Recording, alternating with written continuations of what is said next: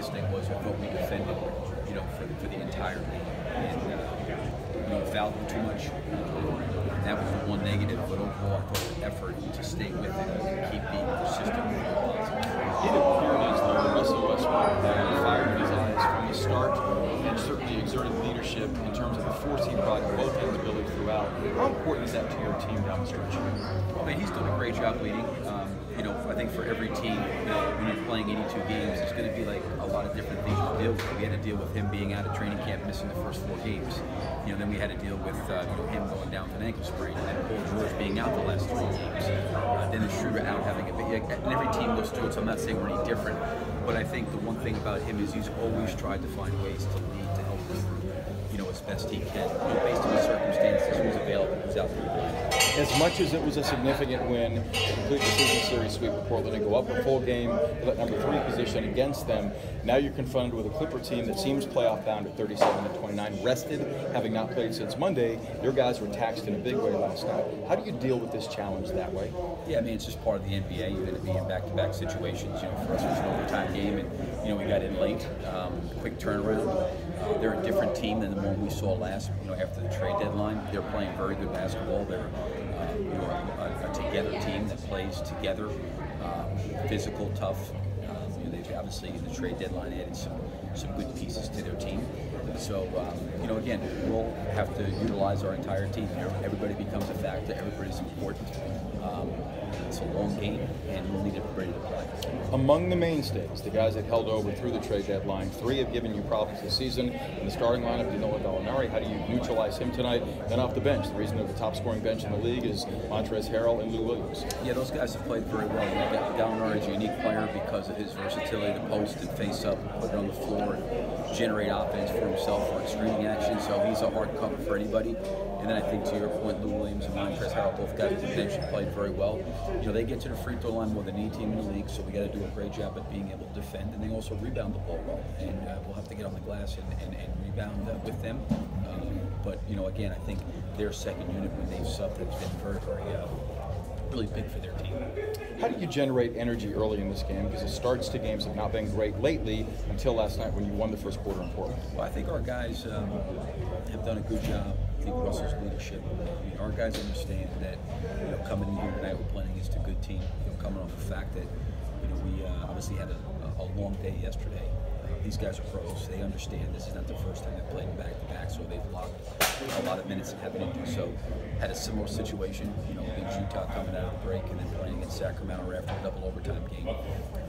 There'll be things that we'll have to deal with in the game, but I think our guys have got that kind of perseverance that they're going to put their best foot forward and give the best effort that they can. Is there any such thing at this point in the season about learning any lessons off of that back-to-back? You referenced Utah, double overtime win, next night facing Sacramento, falling a bit short by 3 against them. Yeah, I mean, you're going to have to play well every night. I think when the ball gets thrown up, I don't think any of these guys are focused on what happened yesterday or the number of minutes they played yesterday, or they're focused on what's in front of them at that point in time. So, I get the lead up to the game, people looking at that, but we'll have to see how the game is going, as it relates to foul trouble, fatigue, those kind of things. But I think overall our guys will come out and, like they always do, I think they try to give as good of an effort as they can. As a final question, lay out some keys for us for success for your team tonight. Well, I think we talked about some of them. We certainly have got to take care of the ball. We got off to a poor start in Portland in the first half. We turned it over 11 times. I think the other part of it is we've got to be able to defend without fouling. They're a team that's aggressive going to the basket, and they generate a lot of fouls. So that's going to be really important for us. And I think the other thing too is we got to rebound. When our first shot defense is good, we can get out on the break. That's when we're at our best, is playing out in transition. Good luck in here tonight, Coach. Thank you, man. It's Billy Donovan, the Thunder and the Clippers coming up. They put the wraps on their 4-game season series with the starting lineups next. This is Thunder Basketball. Thanks, guys. Here's Coach, everybody. Hey, Coach. Hey, Coach. What stat is indicative of an OKC Thunder coach team? I'm sorry? What stat is indicative of an Oklahoma Thunder team? What stat would it be indicative? Hopefully our defense, that's one of the things I think we've talked about from the beginning, training camp as being a really good defensive team, because I think we have the talent and the ability to do that. I thought probably through the first 40 or 50 games we were really good. We've had some slippage, coming out of the break, but last night we were, I think, back to more of the identity we want to play with. Thank you. I think coaches always stop for their guys, but when it comes to MVP races, they're usually tiers, but that's Paul put himself in that tippy top tier in your mind? I don't think there's any question. You know, I've said this before. I'm not. You know, I don't get a chance to see everybody play on a nightly basis. Like I get a chance to see Paul, but I'd be hard pressed to find, you know, a lot of guys that are playing at the level he's played at for the entire year. You know, who those names are, what those guys, you know, have done, and what the comparisons are like. It's really hard for me. But I think when you look at a player that does it on both ends the way he does, certainly I think he should be mentioned and talked about in that category of the top tier guys. How much is adding the step back for him? Kind of a level booster. Step back jump shot, you mean? Step back three specifically. He's always really good with the ball. I think the one thing for Paul is he gets in better rhythm when he's putting the ball on the floor.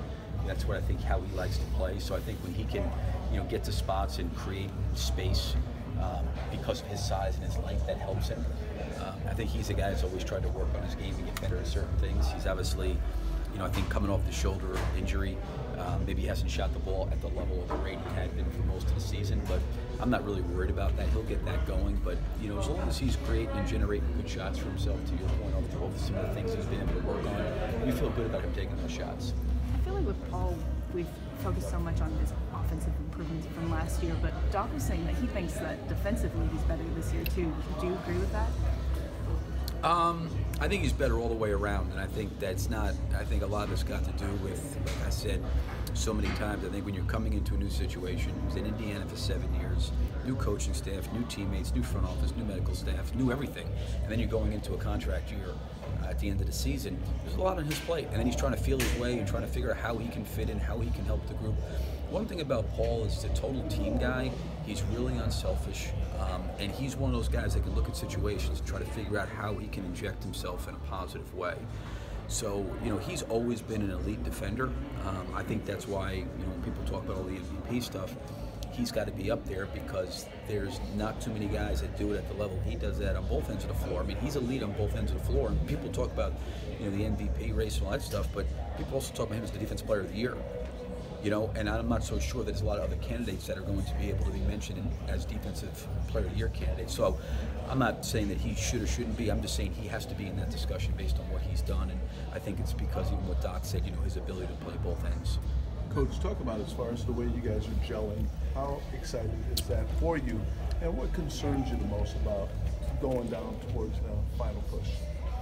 Well, you know, I think it's really, really hard when you've got 82 games and the amount of time that these guys spend with each other not to have good chemistry, and guys understand the importance of the chemistry. And I think our older guys like Russell and Paul George, you know, Steven Adams has been here, Raymond Felton, veteran guys, they understand, I think, being in a lot of NBA locker rooms, the importance of dealing with adversity during the course of the year. It's not smooth all the time. There's difficulties, there's challenges. But when you stay together in adversity, you realize more than ever you need each other in those situations. So the one thing that's been most encouraging to me, you know, really since the season started, is these guys have built a good relationship and a good bond. And I feel like our chemistry is very good. So I think that's important going forward.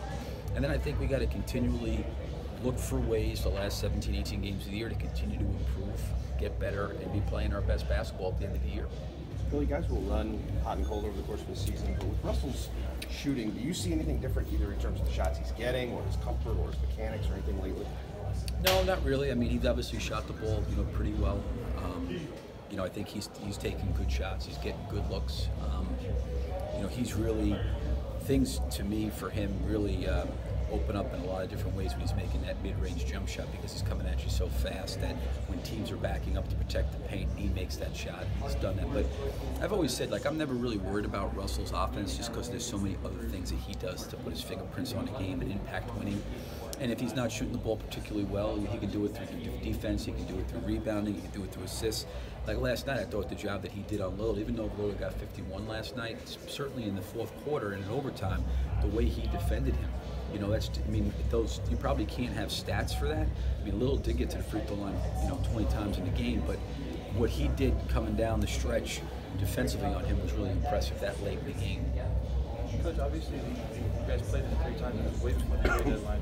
They made a bunch of moves, 3 starters out of you guys in. Where have they improved since the last time you guys saw them? Well, they look like a team to me. I think I mentioned it about our team. They look like a team that's got good chemistry. They play together.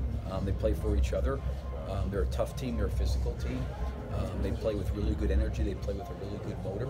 I think they have those kind of guys personality-wise, you know, on their team. But I felt they were playing that way even before the trade deadline. You know, a lot of people thought maybe they were a little bit of a surprise when the season started. I saw them playing in the preseason, and I thought they were going to be a really, really good team. And you can't put a measuring stick on guys playing together in that kind of chemistry. And they're really a group that really enjoys playing with one another. In a league that's superstar driven, especially against the playoffs, they haven't really had one go-to guy at the start. Like, are you surprised to see where they are, how long they've been able to be consistent, considering they haven't had that? Yeah, I mean, I think obviously having good players is always important. You know, I'm not going to say that that's not. But I do think that sometimes, you know, up here in this league, people devalue the importance of being a team and being a really good team. And when you're a really good team, sometimes you can maybe offset that. Now, maybe you have to have those kind of guys you're talking about to win it all. But, you know, over 82 games, sometimes night in and night out, it's about being a great team collectively as a group. And I think sometimes that gets really, really devalued because the chemistry inside of the guys playing for one another and how they all complement each other. You know, I think every coach is trying to find ways to create that kind of formula. Does having guys like Paul George, Jeremy Grant, Steven Adams, and Joel offer you some sort of you can interchange the players pretty evenly and basically go up against any matchup? How does that work for you? Yeah, I don't know if we can necessarily change them. I mean, they're pretty set in the positions they play, but they do have the flexibility defensively to do a lot of different things. A word that I was searching. Yeah, they're flexible defensively to do a lot of different things. Like Nerlens can guard a lot of different people. Jeremy the same way. You know, Steven Adams is for his size and his length. You know, he really moves well for a big guy. So I think that their athleticism, their length, their speed, their quickness, you know, gives us, I think, as a staff, coaching-wise, and our team, different ways to utilize them because they can guard multiple positions. When people look at numbers and they say, oh, Jokic had this many points, or Towns had this many points, what maybe do they not see about what Steven is doing in some other areas defensively? Well, I mean, there's a lot on his plate, you know, from a standpoint of, you know, he's got to play post defense. He's got to be in position to block out and rebound. He's got to be in pick and roll coverage. And I think with the way the NBA has gone, a lot of teams now are utilizing their 5 men as facilitators and almost point guards. So you're dealing with 5 men now that shoot threes. You're dealing with 5 men that put the ball on the floor. You're dealing with 5 men that can really, really pass. And in a lot of ways, the offense is going through those guys. So, you know, I think point guard and the center kind of are at the point, you know, of your defense and how good your defense can be. So he does a lot of different things to protect, save points. Does a lot of different things to keep the ball out of the paint. Does a lot of good things to kind of clog the lane up for us. So, I mean, he does a lot of things that probably very, very difficult to find stats to, you know, back that up, so to speak. But when you're watching film, you see the impact he makes. Hey, Coach, Westbrook's stat. You keep a closer eye on the Patrick Beverly, Russell Westbrook matchup, knowing their history. You keep a closer eye on that at all. Hey, Coach, Westbrook's passing stats have increased over the last few years. Would you attribute that to the emergence of Steven Adams, Paul George, or the coaching of Billy Donovan? Well, I don't know. I mean, I think that the one thing I'd say about Russell, just being with him now for 4 years, is he's always looking at the team and figuring out how he can help the team. You know, and I've said this before many times about him. A lot of people don't get a chance to see him away from the court, don't get a chance to see him in practice, don't get a chance to see him in the locker room, don't get a chance to see him in film sessions. He is always trying to figure out ways to help the group. You know, so I think he's always looking for that.